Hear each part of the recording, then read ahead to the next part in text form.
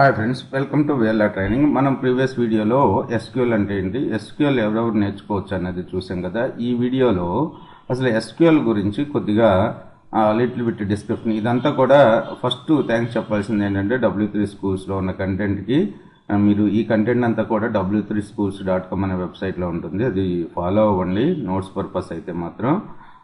అది అక్కడి నుంచి నేను ఇది కూడా తీసుకున్నాను. Okay, SQL is a standard language for accessing and manipulating databases. So structured query language అనేది ఎందుకు యూజ్ అవుతుంది? స్టాండర్డ్ లాంగ్వేజ్ ఫర్ చెప్పాం కదా, DML మామూలుగా మ్యానిపులేట్ చేయడానికి, యాక్సెస్ చేసుకోవడానికి, ఇన్సర్ట్ చేసుకోవడానికి. మ్యానిపులేటింగ్ అంటే అది ఇన్సర్ట్ చేయడానికి కానీ ఎడిట్ చేయడానికి కానీ యూజ్ అయ్యే లాంగ్వేజ్. ఎనీ డేటాబేస్కి SQL అనే లాంగ్వేజ్ యూజ్ అవుతుంది. What is SQL? SQL stand for structured query language. SQL lets you access and manipulate databases. SQL became a standard of American National Standard Institute ANSI standard in 1986 and International Organization of Standard ISO Standardization of Organization 1987లో, ISO standard 1986లో ANSI standard ని ఇది follow అవుతుంది అన్నమాట. SQL అనేది ఈ standard ని బట్టి ఎవరు database ని క్రియేట్ చేసుకున్నా, అంటే కొత్తగా కంపెనీ డేటాబేస్ రిలేటెడ్ గా కంపెనీస్ పెట్టుకున్నా సరే ఈ SQL స్టాండర్డ్ ని అయితే ఫాలో అవ్వాల్సిందే. ఇది కూడా నేను ఫస్ట్ వీడియోలో చెప్పాను. తర్వాత what can SQL do? So SQL can execute queries against A database. ఇక్కడ మనకి డేటాబేస్ టేబుల్స్ చాలా టేబుల్స్ ఉంటాయి. ఈ టేబుల్స్ అంటే ఏంటి, రోస్ అంటే ఏంటి, కాలమ్స్ అంటే ఏంటి, ఫీల్డ్స్ అంటే ఏంటి, ఇవన్నీ కూడా నేను కమింగ్ వీడియోస్లో ఎక్స్ప్లెయిన్ చేస్తాను. ఇక్కడ మెయిన్గా మనం రాసే కోడ్ని క్వరీస్ అంటాం. Queries QUERIES can execute queries against డేటాబేస్లో నుంచి డేటాని రిట్రైవ్ చేసుకోవడానికి ఒక క్వరీ రన్ చేస్తాం. డేటాబేస్లోకి డేటాని ఇన్సర్ట్ చేసుకోవడానికి ఒక క్వరీని రన్ చేస్తాం. సెలెక్ట్ స్టేట్మెంట్, ఇన్సర్ట్ స్టేట్మెంట్, ఇవన్నీ కూడా చాలా ఉంటాయి. ఇవన్నీ కమింగ్ వీడియోస్లో చూద్దాం. SQL can retrieve data from database. SQL can insert records into ఇక్కడ రికార్డ్స్ అనే కాన్సెప్ట్ గురించి కూడా కమింగ్ వీడియోస్లో ఎక్స్ప్లెయిన్ చేస్తాను. SQL can update records in a database. Record అంటే ఫర్ సపోజ్ ఒక స్టూడెంట్ ఇన్ఫర్మేషన్ ఉంది. ఆ స్టూడెంట్ యొక్క నేము, ఏజ్, అతని ఏ బ్రాంచి, అతని ఫాదర్ నేము, అతని మదర్ నేము, ఇవన్నీ కూడా ఒకే టేబుల్లో ఉంటే దాన్ని ఒక రికార్డ్ అంటాం అనమాట. సో ఒక్కొక్క టేబుల్లో నెంబర్ ఆఫ్ రికార్డ్స్. ఇప్పుడు డేటా వేర్ హౌసింగ్ సైడ్ నేను డేటా వేర్ హౌస్ అంటే ఇన్ఫర్మేటిక్గా సైడ్ ఇంటర్వ్యూస్కి అటెండ్ అయ్యేటప్పుడు అప్పుడు ఒక 10 సంవత్సరాల క్రితం మ్యాక్సిమం నన్ను అడిగే ఫస్ట్ క్వశ్చన్, మీరు టేబుల్స్ని క్రియేట్ చేస్తారు కదా, టేబుల్లో ఎన్ని రికార్డ్స్ ఉంటాయి, ఎన్ని ఫీల్డ్స్ ఉంటాయి అని అడిగేవాళ్ళు మ్యాక్సిమం. ఒక ఇంటర్వ్యూ క్వశ్చన్ అయితే ఇది పడేది, ఎన్ని రికార్డ్స్ ఉంటాయి అంటే. దాదాపు కొంతమంది అంటే రియల్ టైమ్ ఎక్స్పీరియన్స్ లేకుండా ఫేక్ పెట్టుకునే వాళ్ళు మాత్రం మా దాంట్లో ఒక 1000 రికార్డ్స్ ఉంటాయి, 2000 రికార్డ్స్ ఉంటాయని చెప్పేటోళ్ళు. అసలు జెన్యున్గా ఎక్స్పీరియన్స్ ఉన్న వాళ్ళు ఇంటర్వ్యూస్ కట్టినప్పుడు వాళ్ళకి అర్థమైపోదు. ఈ దాదాపుగా ఒక్కొక్క టేబుల్లో నియర్లీ 10 లక్షల నుంచి కోటి ఇంకా ఎక్కువే రికార్డ్స్ ఉండొచ్చు. అసలు ఆ రికార్డ్స్ని ఒక్కోసారి పర్టికులర్ క్వరీని రన్ చేస్తే ఆ క్వరీ రన్ అయ్యి అవుట్పుట్ డిస్ప్లే అవడానికే దాదాపుగా 2 నుంచి 3 గంటలు టైం పట్టేది. ఓకే, సో అవి ఏంటి అనేది కమింగ్ వీడియోస్లో చూద్దాము. అసలు అంతెందుకు టైం, అసలు మీరు కొన్ని క్వరీస్ అయితే వితిన్ ఇలా రన్ చేయగానే మనకు అవుట్పుట్ వస్తుంది. ఫర్ సపోజ్ ఒక టేబుల్ ఉంది, ఆ టేబుల్లో నేమ్ ఉంది, ఏజ్ ఉంది, శాలరీ ఉంది. నాకు ఆ టేబుల్లో 100 రికార్డ్స్ ఉన్నాయనుకున్నాం. 100 రికార్డ్స్లో నాకు సో నేమ్ ఉన్న ఈ టేబుల్లో ఉన్న శాలరీ ₹1,00,000 కన్నా ఎక్కువ శాలరీ ఉన్న వాళ్ళ ఇన్ఫర్మేషన్ నాకు కావాలి అన్నప్పుడు మనం ఒక క్వరీ రన్ చేసాం. 100 రికార్డ్సే ఉన్నాయి కాబట్టి చాలా తొందరగా ఎంతమంది, ఒక 10 మందికి ₹1,00,000 కన్నా ఎక్కువ ఉంది అనుకుందాం శాలరీస్. ఆ 10 మంది ఇన్ఫర్మేషన్ మనకు డిస్ప్లే అవుతుంది. అలా కాకుండా అందులో అదే టేబుల్లో సుమారు 1 కోటి రికార్డ్స్ ఉన్నాయనుకోండి. ఇప్పుడు మనం ఇదే క్వరీని రన్ చేసామనుకోండి, 1 కోటి రికార్డ్స్ను ఇది చెక్ చేసుకోవాలి కదా. చెక్ చేసుకుని ఎవరికైతే శాలరీ ₹1,00,000 కన్నా ఎక్కువ ఉందో చూపించాలి కదా. అందుకని ఈ టైంలో 1 కోటి రికార్డ్స్ ఉంటే దాదాపుగా మినిమం ఇక్కడ 1 సెకండ్ 0.2 మిల్లీ సెకండ్ పడినప్పుడు, అదే 1 కోటి రికార్డులు ఉన్నప్పుడు దాదాపుగా 10-15 నిమిషాలు వెయిట్ చేయాల్సి వస్తుంది మనకి రిజల్ట్ రావడానికి. ఓకే, ఇప్పుడు ఆప్టిమైజేషన్స్ టెక్నిక్స్ అని చాలా ఉన్నాయి. అది ఓకే. తర్వాత SQL can delete records from A database. ఒక్కోసారి మనం రికార్డ్స్ని డిలీట్ చేయాల్సి వస్తుంది. సో అలాంటప్పుడు మనం డిలీట్ స్టేట్మెంట్ ఏదైతే ఉందో అది వాడుకుంటాం. SQL can create new databases, SQL can create a new tables in database, SQL can create stored procedures in database. Stored procedures ఇది చాలా ఇది కూడా కొద్దిగా మంచి ఇంపార్టెంట్ కాన్సెప్టే. ఇది కూడా మనం మన SQL ట్రైనింగ్లో చూద్దాం. SQL can create views in database. SQL can set permissions on tables, procedures and views. ఇది చాలా చాలా చాలా ఇంపార్టెంట్. ఇప్పుడు ఎవరు పడితే వాళ్ళు ఇప్పుడు ఒకే డేటాబేస్కి 4 యూజర్స్కి యాక్సెస్ ఉంది, 4 రిట్రైవ్ చేసుకోవచ్చు. ఈ 4లో కూడా లెవెల్స్ ఇచ్చేస్తారు.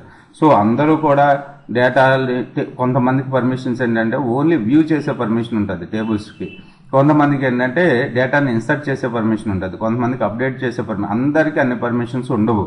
ఓకే, మనం టేబుల్స్ మీద కానీ డేటాబేస్కి పర్మిషన్స్ ఇస్తాం. SQL can set permissions on table, procedures and views. Okay, ఇవన్నీ కూడా మనం కమింగ్ వీడియోలో చూద్దాము, అసలు ఎలా సెట్ చేసుకోవాలి ఏంటి అనేది. Okay, SQL is a standard, but so although SQL is an ANSI ISO standard, there are different versions of SQL language.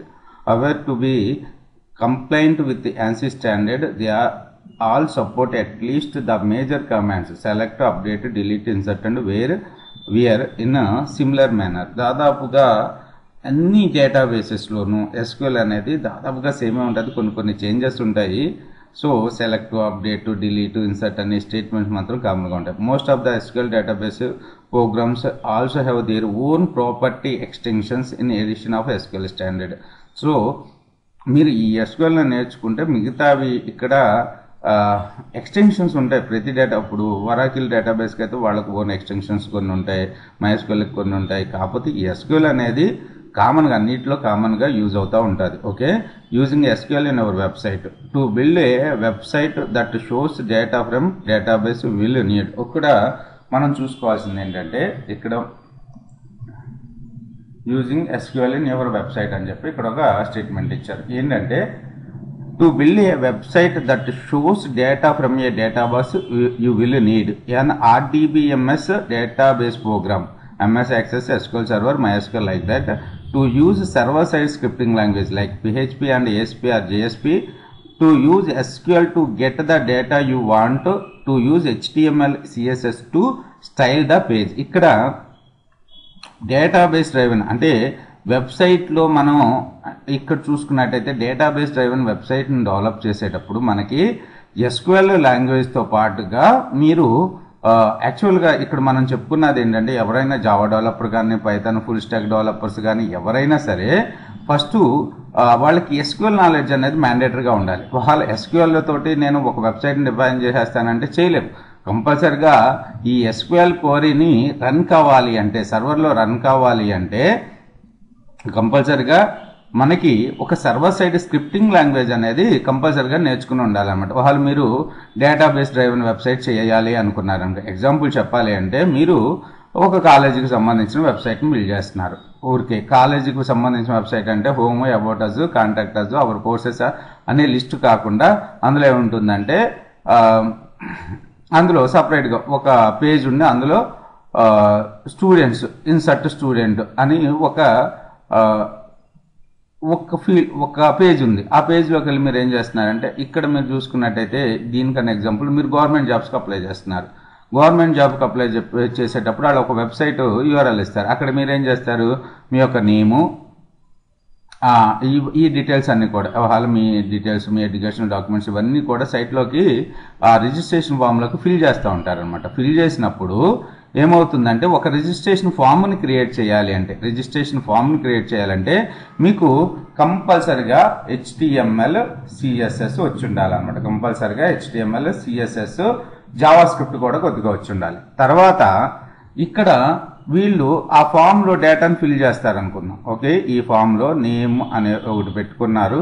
ఇక్కడ ఒక టెక్స్ట్ బాక్స్ ఉంది, ఏజ్. ఓకే, ఇక్కడ ఒక నెంబర్ బాక్స్ ఉంది, ఇలా ఉంది. ఓకే, ఫోన్ నెంబర్ ఇలా ఉన్నాయి. ఇక్కడ ఒక సబ్మిట్ బటన్ ఉంది అనుకుందాం. ఓకేనా, సబ్మిట్ బటన్. ఇలా ఫామ్ను డిజైన్ చేయడానికి మనకి HTML, CSS మ్యాండేటరీగా కావాలి.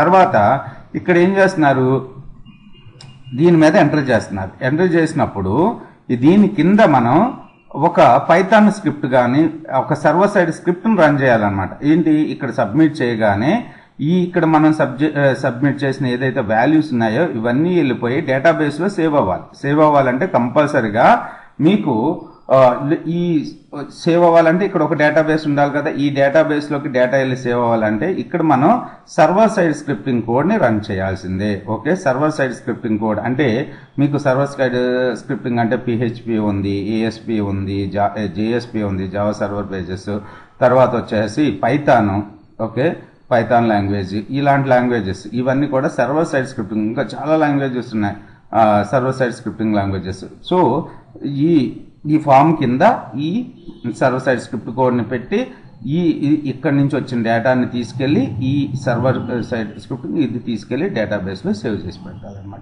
మళ్ళీ మనకు అవసరం అవుతుంది, మనం పర్టికులర్ డేటాని ఇప్పుడు నేమ్ ఇచ్చాము, నేమ్ ఇచ్చి ఎంటర్ చేయగానే డేటా అనేది డిస్ప్లే అవుతుంది అనుకుందాం. ఓకేనా, అప్పుడు ఏమవుతుంది, ఇది ఇక్కడికి వెళ్ళి దీంట్లో నుంచి డేటాను తీసుకొచ్చి మనకి మధ్యలో సర్వర్ ఉంటుంది, అది మనకి అవుట్పుట్ అనేది డిస్ప్లే చేస్తూ ఉంటుంది అనమాట. ఇవన్నీ కూడా మనకి కమింగ్ వీడియోస్లో, అంటే దీని తర్వాత పైథాన్ అనుకుంటున్నాను, మళ్ళీ పైథాన్ విత్ వెబ్ డెవలప్మెంట్ అనుకుంటున్నాను. ఈ SQL అయిపోయిన తర్వాత నేను పైథాన్ చెప్పేటప్పుడు మీకు ఇవన్నీ కూడా క్లారిటీ వస్తుంది అనమాట. ముందైతే మన కాన్సెప్ట్ ఏంటి, ఓన్లీ SQL మీద పర్ఫెక్ట్ అవ్వడం, స్ట్రక్చర్డ్ క్వరీ లాంగ్వేజ్. సో ఇది ఎవరెవరికి యూజ్ అవుతుంది, ఎనీ ఫ్రెషర్స్కి సాఫ్ట్వేర్ సైడ్ మూవ్ అవ్వాలి అనుకున్న వాళ్ళకి SQL యూజ్ అవుతుంది. రెండోది వచ్చేసి ఎవరైనా మామూలుగా జస్ట్ అడ్మిన్ సైడ్ వర్క్ చేసేవాళ్ళు డెవలప్మెంట్ సైడ్ మూవ్ అవ్వాలనుకున్నా అంటే SQL యూజ్ అవుతుంది.